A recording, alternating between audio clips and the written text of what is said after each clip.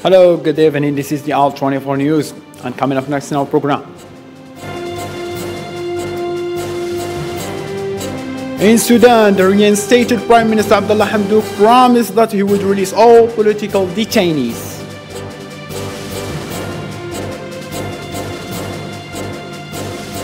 Turning their joy to horror, a car has blown through Christmas parade in the U.S. state of Wisconsin, killing 5 and injuring at least 40 people plus.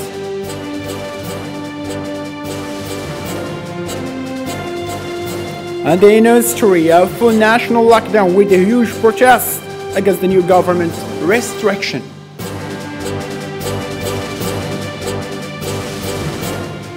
Hello again.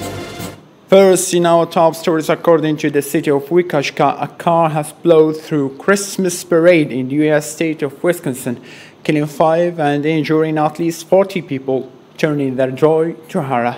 More to be clarified in this report. A tragedy in Waukesha, Wisconsin, after at least 5 people were dead and more than 40 were injured when a car crashed into a parade. Social media footage showed the vehicle breaking through barriers and speeding into the road where the Christmas parade was taking place. Shocked by the incident, people, including families and children, fled for their lives as the car sped off, knocking down dozens of people. Officials in Waukesha warned that the number of fatalities and injuries could change as additional information is collected. The City of Waukesha Fire Department and its partners in Mavis transported a total of 11 adults and 12 pediatric patients to 6 area hospitals. We do not have any specifics on the injuries at this time. All of the patients were transported. There were some fatalities. We do not have any detailed information on the fatalities at this time. Police officer had shot at the SUV in an unsuccessful bid to stop the vehicle as it crashed through street barriers. Officers say they have not discounted terrorism as a motive, but they also believe to be looking into the possibility the suspect was fleeing an earlier knife incident when he reached the parade route. It is unknown at this time whether the incident has any nexus to terrorism. To the families involved, you are in Waukesha Police Department thoughts and prayers. To the Waukesha community, the scene is now safe and secure. A picture captured later at an unknown location showed what appeared to be the vehicle involved backed on to a driveway with the hood badly dented and bent up. It is unclear how the vehicle came to be there, and police have not revealed exactly how the suspect was arrested. The first round of Chilean vote resulted well for the far-right former legislator José Antonio Cast, after he finished on the top ahead of the leftist lawmaker and former protest leader Gabriel Boric. The candidates will meet next month, December 19th, in Chile's presidential runoff elections will end fatigue and fear the Chileans lived through the past 2 years, as Cast said that the elections are a choice between liberty and communism. Venezuelan President Nicolás Maduro congratulated the United Socialist Party for winning the post of regional president in 20 states, besides the capital Caracas, in the local elections that took place in Venezuela on Sunday. More in this report. The camp of President Nicolás Maduro scored a landslide victory in the local elections on Sunday, according to what the National Electoral Council announced. Shortly after the first results were published, President Nicolás Maduro celebrated the triumph. As a result of the efforts of the 24 federal regions of our country and the great national poll, the revolutionary forces won 21 positions, including in the capital of Venezuela, Caracas, and this is 21 out of 24 regions, which is the result of hard work, a result that sheds light on the truth. The power camp won 20 out of 23 governorships and the mayor of Caracas in the face of the divided opposition that participated for the first time in a vote since 2017, after it had previously boycotted the presidential and legislative elections. Information from the Venezuelan National Electoral Council announced these results after 90% of the votes were counted, while the participation rate in the election was 41%. As for the Venezuelan opposition, it won according to the preliminary results, the local elections in 3 states, expressing reservation and considering that the late closing of polling stations may have led to fraud. These elections constitute a victory for the Venezuelan regime, which is seeking to lift sanctions imposed on it after the re-election of Nicolas Maduro as president of Venezuela in 2018, which was not recognized by part of the international community. Into Europe descended into a third day of violent carnage as tens of thousands of people in Belgium took the streets to protest against the return of the strict lockdown rules amid the curbing rise of COVID infection. Zahra reports. Europe's protests against COVID-19 curbs spread to Brussels on Sunday, when tens of thousands of demonstrators marched through the city centre. The protest came just hours after Germany followed Austria's example in making vaccination compulsory, with ministers admitting that the move is unavoidable amid the 4th wave of the pandemic, which is crippling the country's hospitals. Many among the estimated 35,000 people at the rally had already left for home when the demonstration descended into violence. Police made more than 40 arrests after several shops were broken into, and videos on social media showed barricades on fire and police cars badly damaged. Belgium has one of the highest vaccination rates in Europe. However, it is reimposing restrictions as cases soar. The country's most vaccinated province, West Flanders, has one of the highest infection rates in the country. Last week, the government expanded work-from-home rules and strengthened restrictions on the unvaccinated.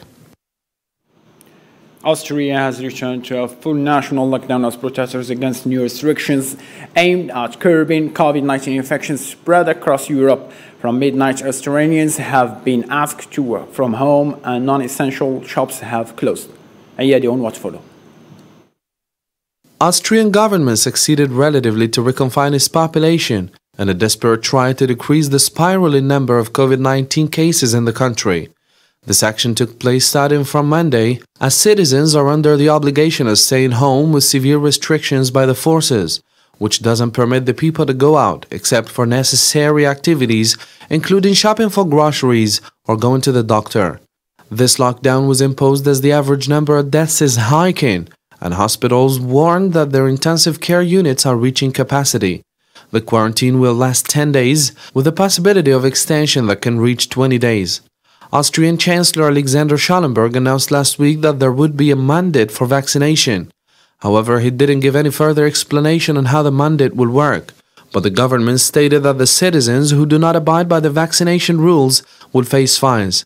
The rate of infections in Austria is rising very rapidly, and vaccination rates are insufficient for the Western European nation to hold off the winter wave. However, the country witnessed fierce protest in the city of Vienna in refusal of the vaccination on Saturday. The African countries remain far behind the vaccination process as most African countries still rely on supplies from overseas, despite efforts to take initiative to produce jobs locally. Nabil reports. As countries around the world hit COVID vaccine milestones, many African nations remain worryingly behind in their initial plans to provide jabs for their citizens. Africa has so far largely relied on supplies from overseas, as most of the vaccines that have reached the continent have come via Vaccines Global Access Initiative, or also known as COVAX Initiative, or through donations. African countries have now a production line with the capacity to produce 50 million COVID vaccine doses per year, a goal set to develop vaccines with African Union member states and secure sustainable vaccine production capacities, a step that will also improve overall medical care in Africa. Moderna, for instance, has confirmed that Rwanda, Senegal, and South Africa could all be potential sites for the planned vaccine factory in Africa. It is true that there is a huge shortage of doses in Africa. The biggest challenge remains actually in vaccinating people. As a result, thousands of vaccine doses have been destroyed in African countries because they have exceeded their expiry dates. Others are being returned by countries saying they will be unable to use them.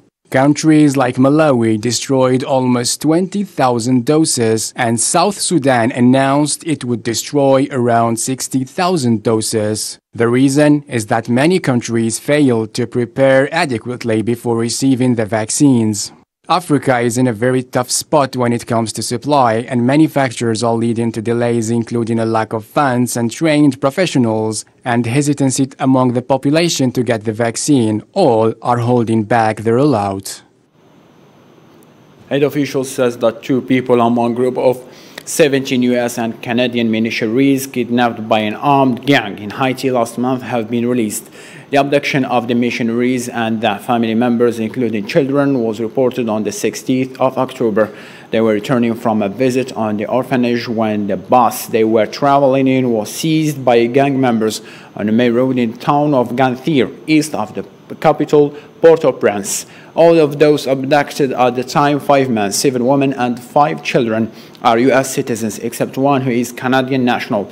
The gang reported to be behind the kidnapping, which goes by the name of 400 Mazuo, later demanded a ransom of 100 million for each of the 70 people being held. A summit between China and ASEAN nations was held virtually without a representative from Myanmar. The latter had earlier set out the previous ASEAN summits after its members failed to come to consensus on allowing representation from the military-run State Administration Council. Zara Ferjani on what follow. Chinese President Xi Jinping on Monday made a rare appearance in a special online summit with leaders from the Association of Southeast Asian Nations, emphasizing Beijing's strong commitment to the bloc and promising to buy billions of dollars worth of ASEAN farm products. ASEAN sees China as the key influence to help address the ongoing crisis in Myanmar after the military takeover in February. However, Monday's summit underscored the difficulty of making progress. According to Malaysian Foreign Minister Saifuddin Abdullah, Myanmar pulled out of the meeting at the 11th hour. All 9 ASEAN countries have agreed with China's ambassador to Beijing to be representatives for Myanmar in this morning's session. However, this morning's sessions didn't get any resolutions. Beijing has suggested that Myanmar's ambassador to China could represent the military regime. Saifuddin told reporters that the bloc had agreed to this because ASEAN wanted to maintain the position of Myanmar in the grouping, and it was the understanding until late last night. An empty chair. But at least there was some kind of consensus as to who would represent Myanmar.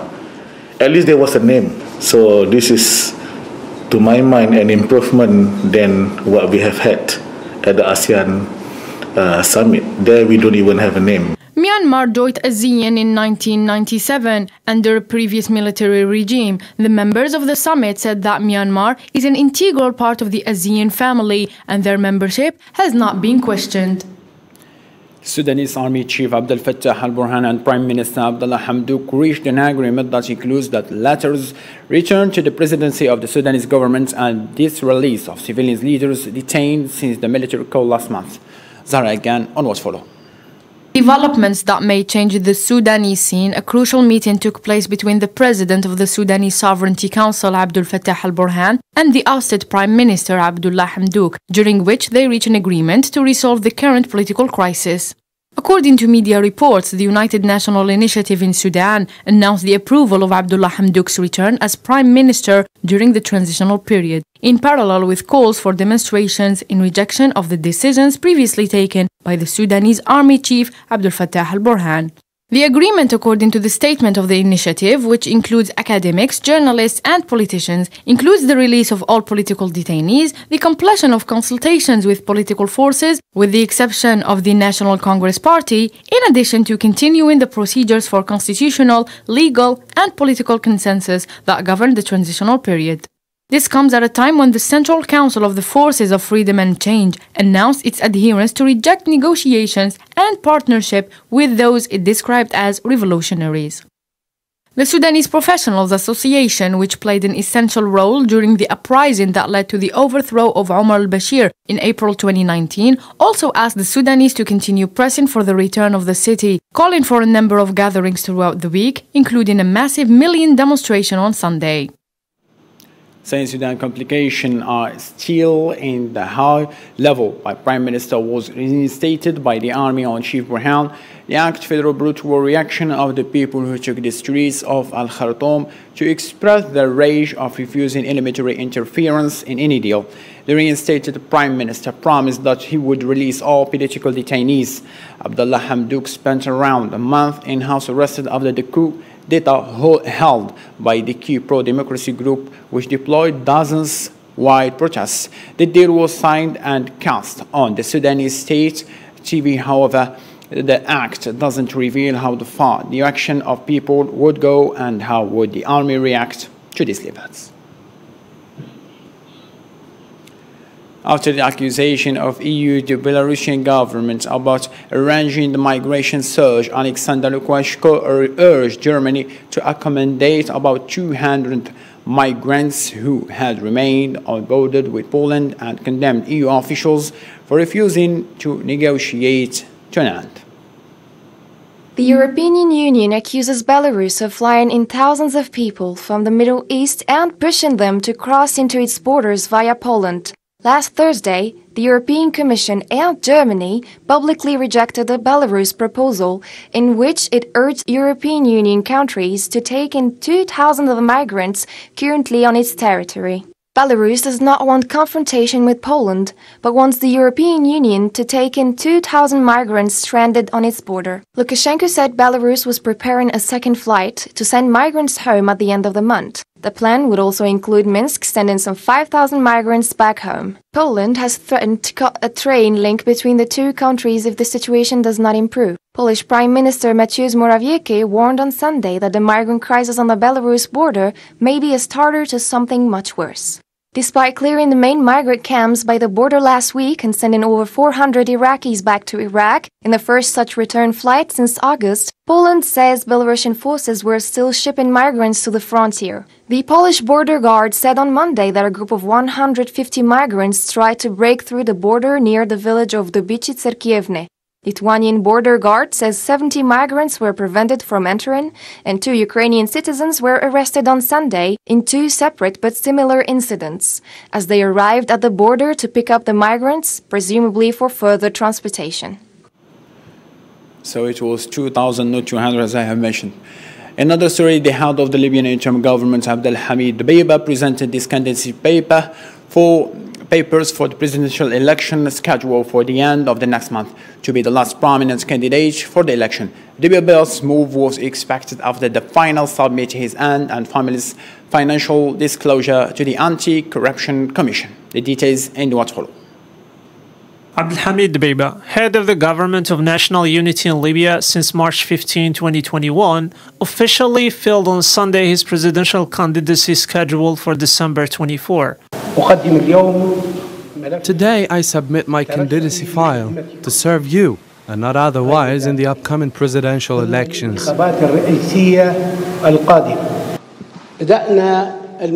We have started the journey together and we will complete it together.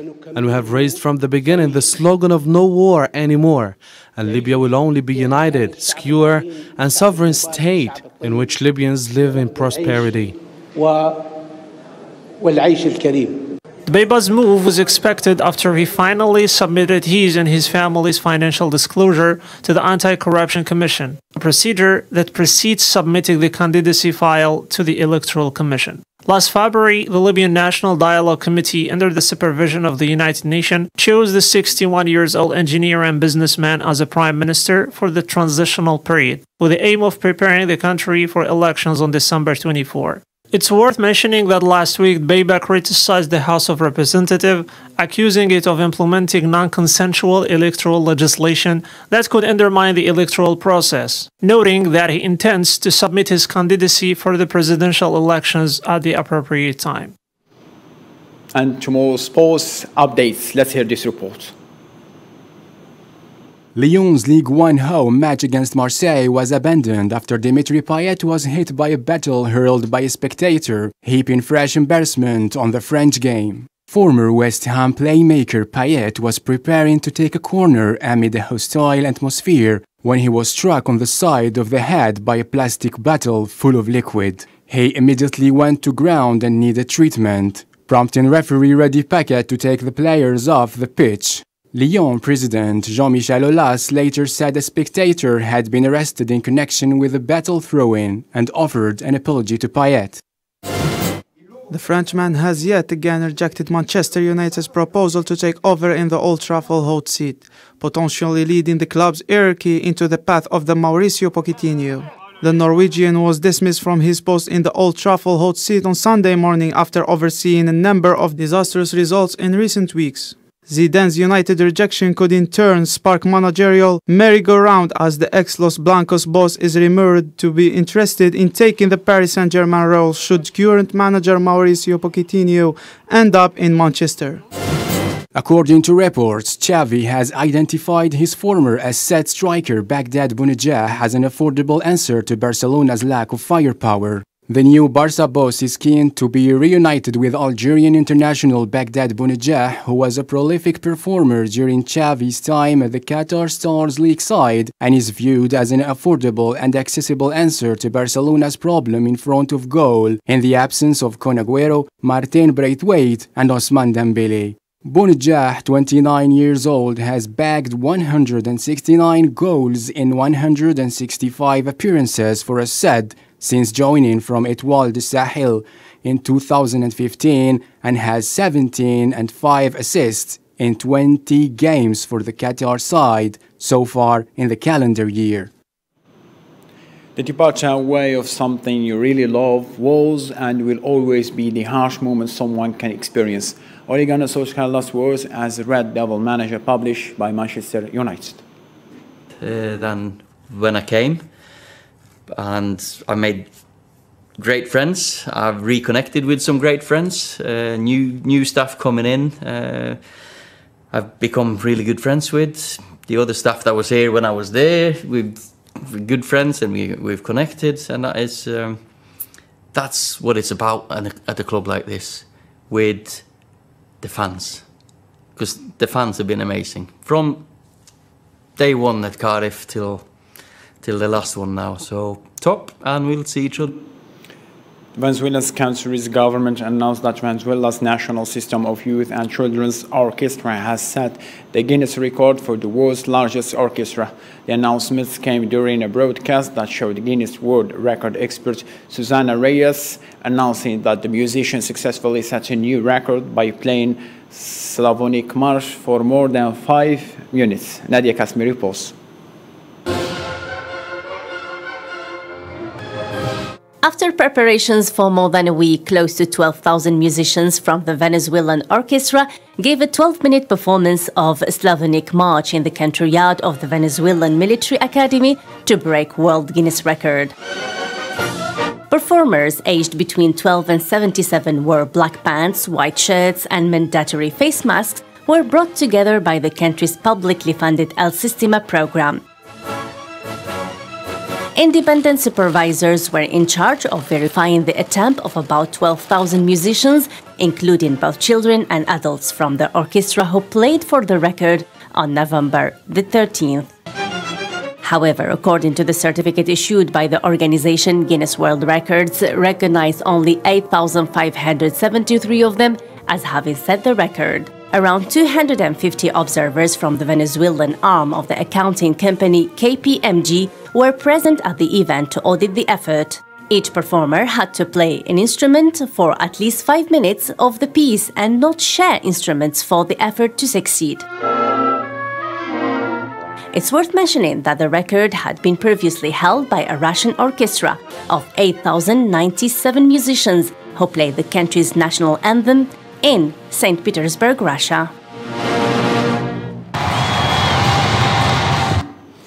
Guinness records always the best things to be seen in this world. To this end, ladies and gentlemen, thank you so much for being with us. Take care of yourself. Good night.